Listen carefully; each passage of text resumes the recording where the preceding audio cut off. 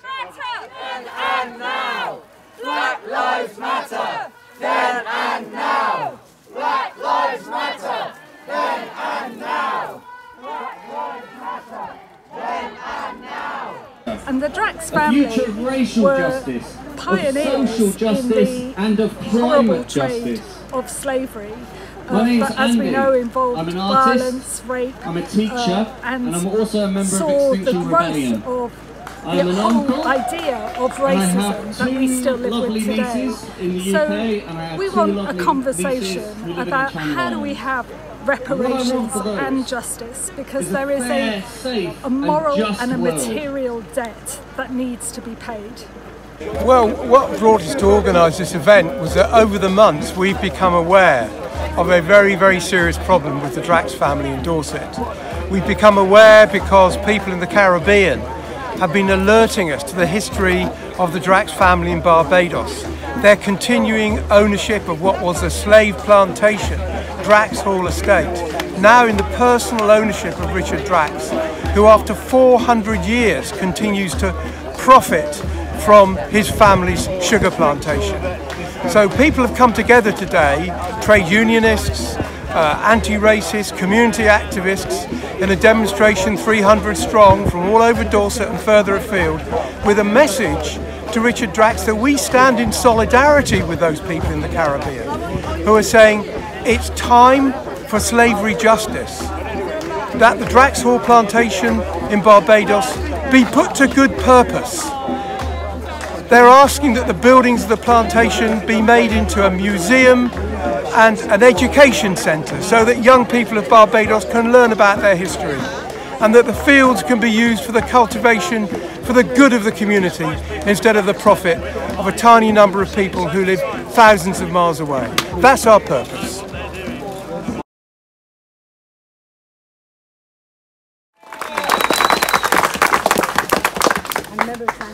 Welcome all. My name is Grafton. I think you find the accent is not Dorset. Guess where it's from? Barbados. And that's the reason why we're here today, ladies and gentlemen. I was born in Barbados and educated in Barbados. Barbados has an unmistakably English air, as it's something called Little England or Beamshire, as if it were an English county. Beam is slang for Barbados, if you all don't know that. As a young man or young lad growing up in Barbados, slavery wasn't something that we all talk about in Barbados, unsurprisingly, and I want to know why. Because of, I think the reason why it wasn't talked about is because of the implication it would have on the people of Barbados. Unfortunately, Barbados was a dense population island, and in those days, as a result of this dense population, large numbers of Barbadians, most of them descended from slaves brought from Africa in the 17th and 18th century to work on sugar plantation. We used to visit plantations in Barbados from school, but no one had never told us our history. When I leave my education, well, when I finish my education, I served my time with my brother company learning engineering. I am a qualified engineer. After that, I joined the Merchant Navy. I spent 5 years in the Merchant Navy, settled, met my wife, settled in Liverpool, retrained in Liverpool, worked in Birkenhead, and then I moved to Dorset for a job with the MOD. While I was in the Merchant Navy, I joined the TGW, which is the union at that time. And that's where I become so active, and that's where I learned about the slavery of Barbados and what was going on in Barbados. So after that, I became very active in the unions.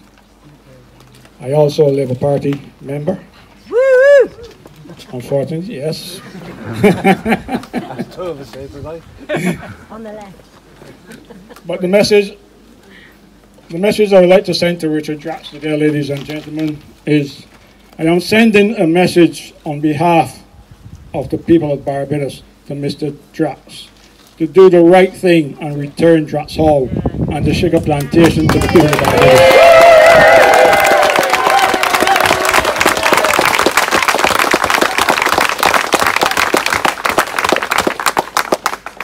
Many people in Barbados still live in poverty today. Drax have 15,000 acres of prime farmland in Dorset.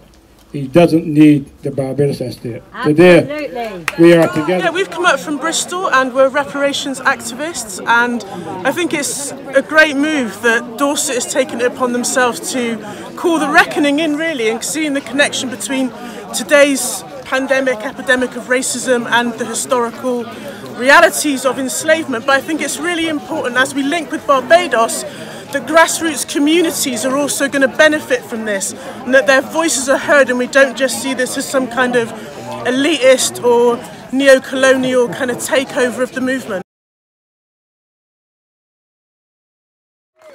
Thank you everyone, it's really great to be here today in the fight against this. Look at that wall that just goes right around the state, a symbol of so-called power and also intimidation. It will not intimidate us. Richard Drax is not only the owner of 15,000 acres in Dorset and other properties in the UK, but also of Drax Hall Estate, one of the largest sugar plantations in the Caribbean. Burn down Babylon! Totally. The 621-acre estate was established in Barbados by his ancestors in the 17th century and operated by slave labour for 200 years. Richard Drax benefits to this day from the plantation and its resources. As president of Dorset National Education Union for Teachers, in schools we have been decolonising the curriculum. We have, yes, decolonising the curriculum. We have been educating our students about racism, about the fight against prejudice. It's in the news, it's on the BBC, it's on social media. The terrible destruction and racism and prejudice in sport that was received, which was talked about earlier. The racism that is at the heart of the Tory government. We need to educate our future children in order to gain resistance, solidarity and hope for the future.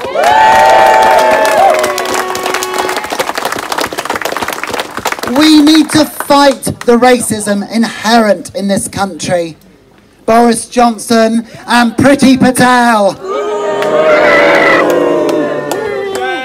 Shame. We need to look after our comrades and refugees who need our care, our love, and our humanity. So I have this message for everyone. Time's up, Mr. Drax. I would like to finish today with a poem written by a black woman. It's one of my favourites, and it has the message of resisting oppression. And just remember, everyone, we all have a voice and we must use it. Still I Rise by Maya Angelou. You may write me down in history with your bitter, twisted lies. You may trod me in the very dirt, but still like dust, I'll rise. Does my sassiness upset you? Why are you beset with gloom? 'Cause I walk like I've got oil wells pumping in my living room. just like moons and like suns, with the certainty of tides, just like hopes springing high, still I'll rise. Did you want to see me broken? Bowed head and lowered eyes, shoulders falling down like teardrops, weakened by my soulful cries. Does my haughtiness offend you? Don't you take it awful hard, 'cause I laugh, like I've got gold mines digging in my own backyard. You may shoot me with your words, you may cut me with your eyes, you may kill me with your hatefulness, but still like air, I'll rise. Does my sexiness upset you? Does it come as a surprise that I dance like I've got diamonds at the meeting of my thighs? Out of the huts of history's shame, I rise. Up from a past that's rooted in pain, I rise. I'm a black ocean, leaping and wide, welling and swelling, I bear in the tide, leaving behind nights of terror and fear, I rise. Into a daybreak that's wondrously clear, I rise. Giving the gifts that my ancestors gave, I am the dream and the hope of the slave. I rise, I rise, I rise. Thank you. Part of the HSA, Hunter Habitat Association, we are affiliated to anti-racist groups, and as part of an animal rights group, we stand in solidarity with all anti-racist groups in Dorset and stand up to racism. Being the main group here, we will always stand in solidarity with our brothers and sisters and comrades that fight anti-racism within the county.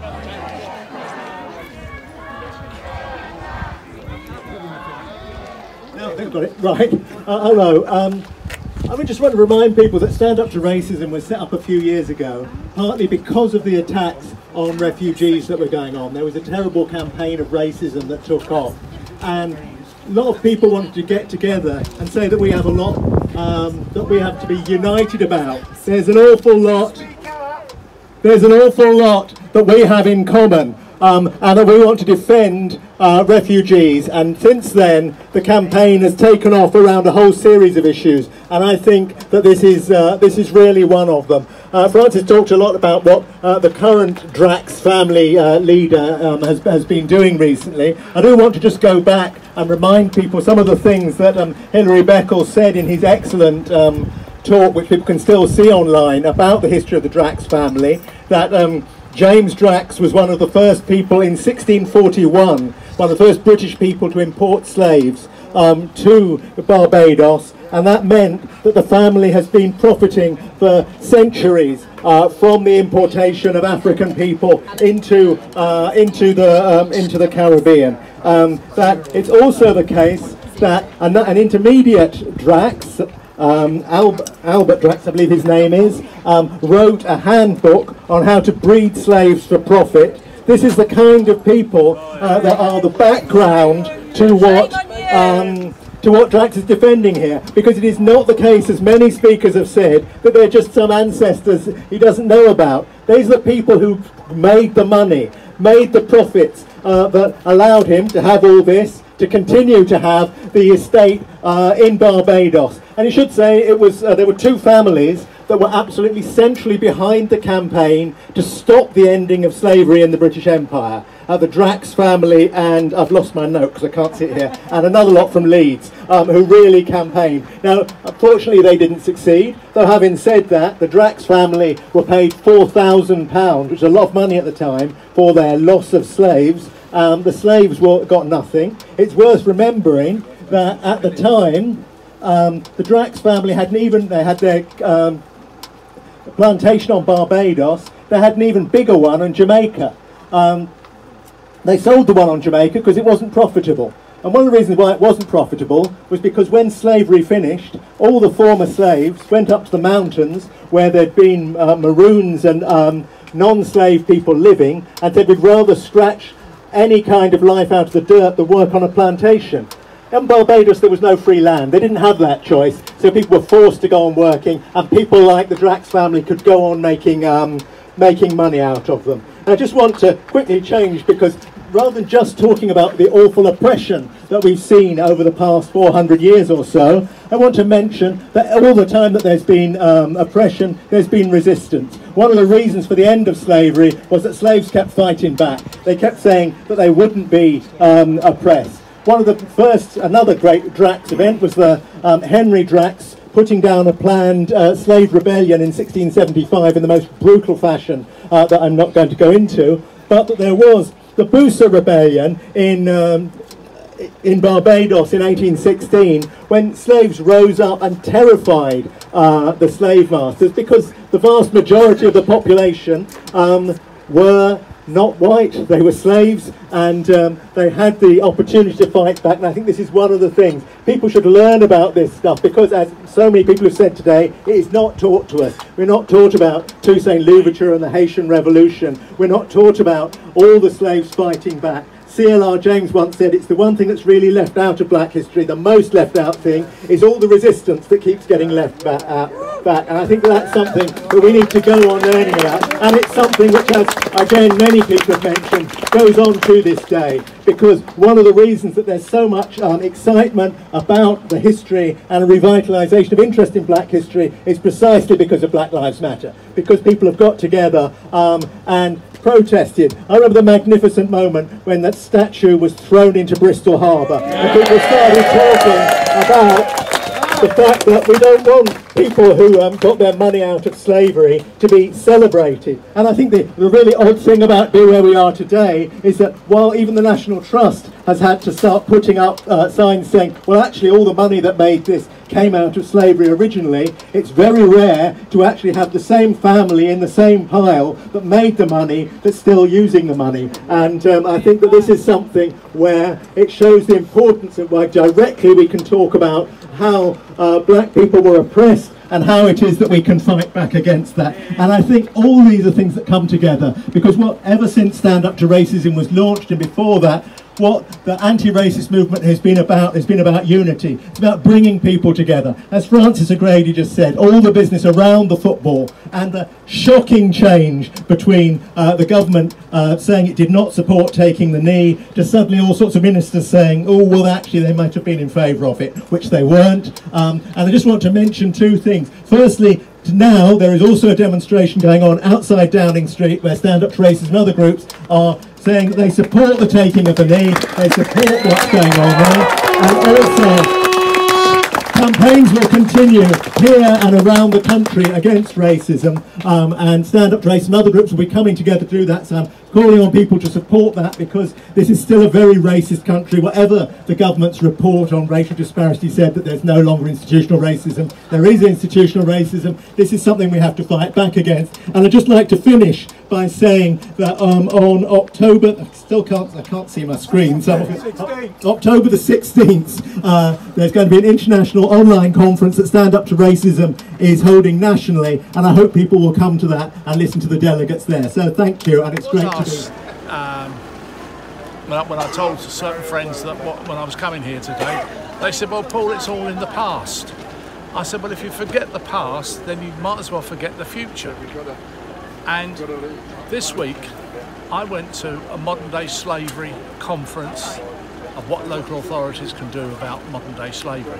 And do you know, everything any one of us touches from day to day, there's been some hand and help by modern day slavery in this. And I think that's still even more disgraceful that it's still as prevalent as it was 200, 300, 400 years ago. So a repatriation of land that doesn't belong to, or shouldn't belong to, a Tory Conservative MP. Yeah. And the notion that he believes that he's somehow superior to us, as well as black people around the world. And he doesn't believe in human rights or justice. Or if he did, he'd be the first one to offer his land back in Barbados and give it back to the people, the indigenous population of the island.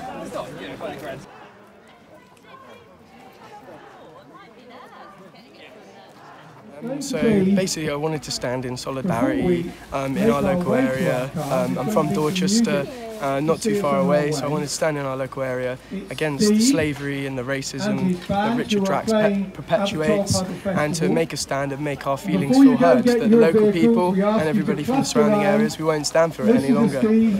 She says, "I'm very sorry I cannot be with you here today. Your struggle is an important one. Our joint struggle is an important one. This country has a terrible history of slavery and slave trading. Not only is this a terrible history, it is also a terrible present too, because we are all products of that history. Many of us are part of that history as the victims of slavery, but there are also institutions in this country that are part of the history of the perpetrators. Some of the great wealth of this country was built on slavery, and there are still individuals with great wealth built out of slavery and grand houses too. And there's Drax in his high-ceilinged rooms just behind us with his elegant statues. All of this matters because the ideas that allow slavery are still present," Diane says.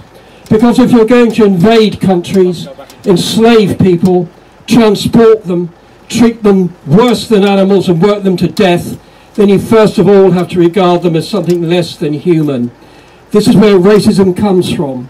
We're still fighting that battle, as you see right up today. This is important, and I offer my support. We will not give up the fight."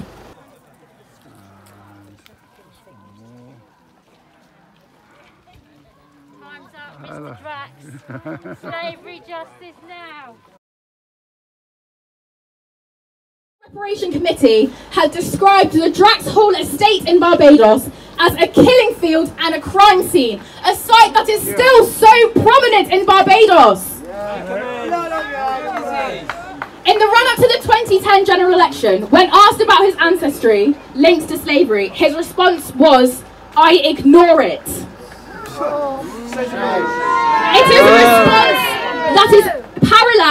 that parallels the UK education system, and UK institutions seem to also echo this very sentiment. For Britain, for too long, has been effective at racial gaslighting. Its culture is one of a disingenuous veneer of civility.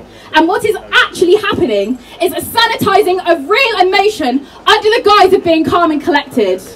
And for too long, embedded within English culture has been to repress. And today, we say, not, time is up, Mr Drax!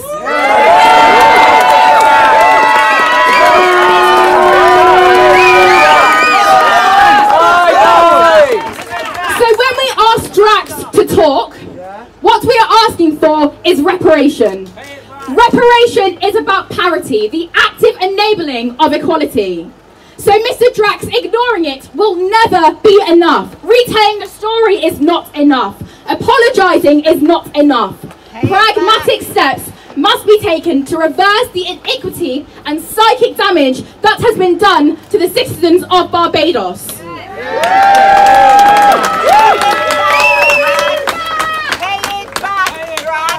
Reeling upon the tangible atrocities imprint of colonial rule, the Drax Hall seeks as a reminder to the people of Barbados the implorable acts committed in the slave trade. Today and every day we fight with our brothers and sisters across the ocean to rightfully return the Drax Hall.